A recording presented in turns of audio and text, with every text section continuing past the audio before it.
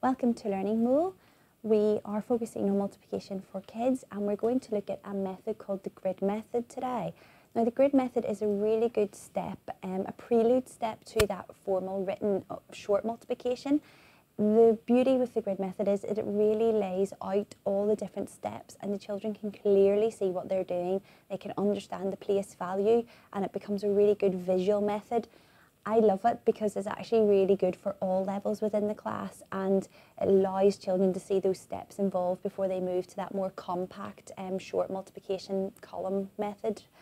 So I would always lay out the steps to the children. I would leave these on my board so that they do know that these are the steps, and it's actually a really good little checklist that they can go back through to make sure that they have done all the steps.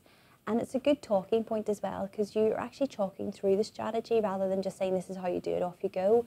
So the first thing I would say is I would start using this for a 2-digit number multiplied by a single digit. You can use it for a 2-digit number multiplied by a 2-digit number, but it gets a little bit more technical, so I wouldn't jump in just too quickly.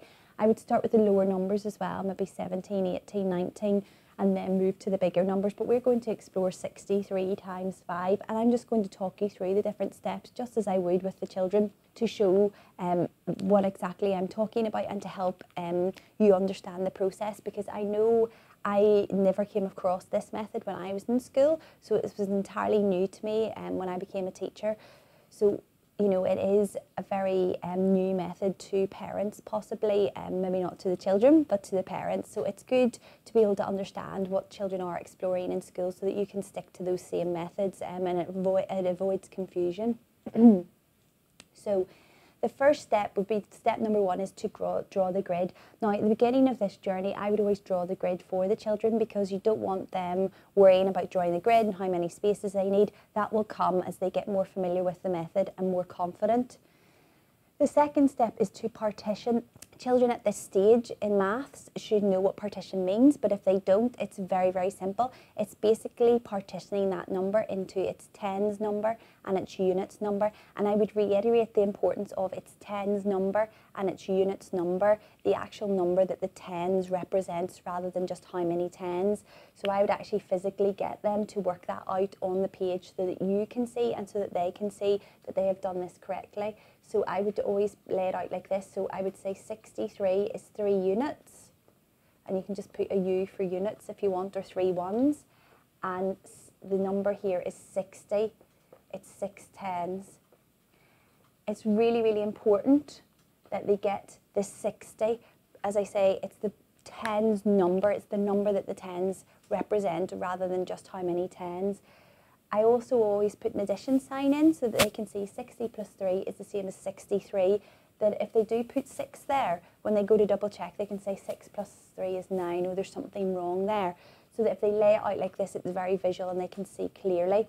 So that would be to partition first into 60 and 3, and you would put then those numbers into your grid. So that's step 1 and step 2 done.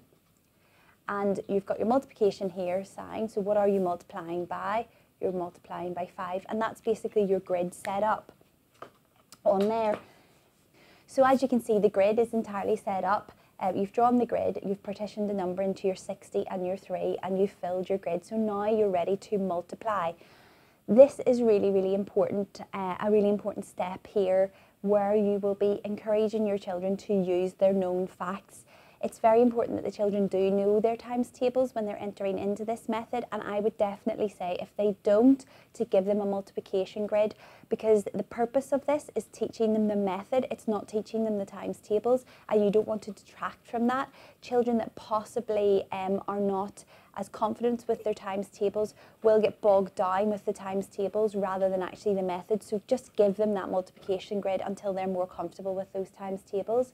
So this is where I would say focusing on known facts. Nobody knows their 60 times tables. We don't learn our 60 times tables, and that's the discussion I would have with the children. But we do know our 6 times tables, and we do know our 5 times tables. So using those known facts, which is a really good strategy within this method. So 5 times 6 is what I would tell them to look at. Now they know that 5 times 6 is 30, but they must remember that this is not 6, it's 60. So they have to get that extra 0 in because it's not 6. So you will start with your 5 times 6 or 5 times 60. We knew that 5 times 6 is 30, so 5 times 60 must be 300. And this would be my big point where I would say to the children, this is your big double checking point. I would maybe even get them to colour that in, ring it, put a star at it, something, so that they know they must double check, because this will be the most common mistake that children will make. So you put your 300 in there. And you can colour code this if you want. If you want the children to actually write the answers in a different colour to begin with, it's another good way of actually showing exactly what they're doing. I've done that before with children that are maybe struggling. And then they're multiplying their 5 times their 3. So their 5 times their 60, their 5 times their 3, which is 15. So now they've got all their answers. And this is the point where, as I say, you might want to colour code it. You might want to show that these are the answers, and that's perfectly fine, especially in these beginning stages. So what I would say to the children, right, so now you've done your grid, you've partitioned, you've multiplied, now we're going to add. And this is where I would maybe get them to highlight, what are you going to add? So here are your 2 answers. Now mentally, children should be able to do that mentally, but if they do need to write a little column addition, that's equally fine. They can do that on the side and add it up if they want to. Most children won't need to for this sort of calculation, but maybe as it gets a bit trickier, they will add it up and they get their 315. And that's their answer basically.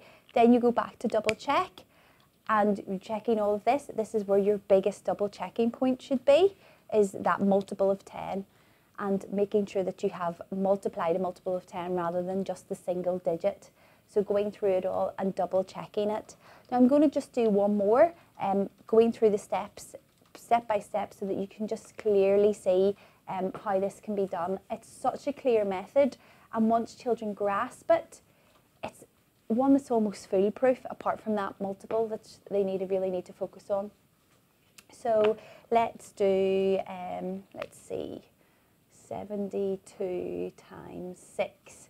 Okay, so I'm just going to talk through this, draw the grid.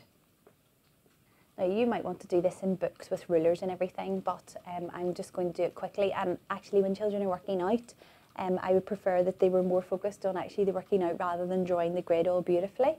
Okay, so I put my multiplication sign in here just to remind myself that I'm multiplying. Partition, so I've got my 72. I'm going to partition into 2 units. And I'm going to partition into 70. 70 plus 2, which is my 7 tens down here, if I want to write that down. I'm going to put that into my grid, so my 70 and my 2. Just rub that out. I'm now going to put my 6 in to show that that's what I'm multiplying by.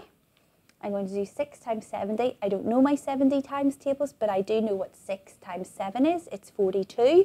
I need to remember, put my star up there, that I'm not multiplying by 7, I'm actually multiplying by 70, so I know it's 420. I'm going to do my 6 times 2, which I know is 12. And if I don't know that, I've got my multiplication grid that I can look through and find my answer.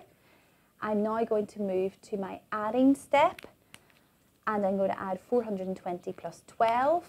I might want to do a column addition just to make sure that I'm totally correct. 0 plus 2 is 2, 2 plus 1 is 3, and 4 plus 0 is 4. My answer is 432, and I want to go back and I want to double check and make sure that I have done all of the steps. So it is as simple as that, and it is a really clear-cut method for your children to see. What the beauty of it is when they do go back to double check, it's so visual. They can see, oh, well, I've written 48 in there by accident, and 6 times 7 isn't 48. And you can also see where they've made the mistake. So you can see, is it a problem with just times tables? Is it a problem with their method? You can actually clearly see and sort that out very, very quickly because it is so visual. But it is a really good method for that step before moving on to that formal column multiplication.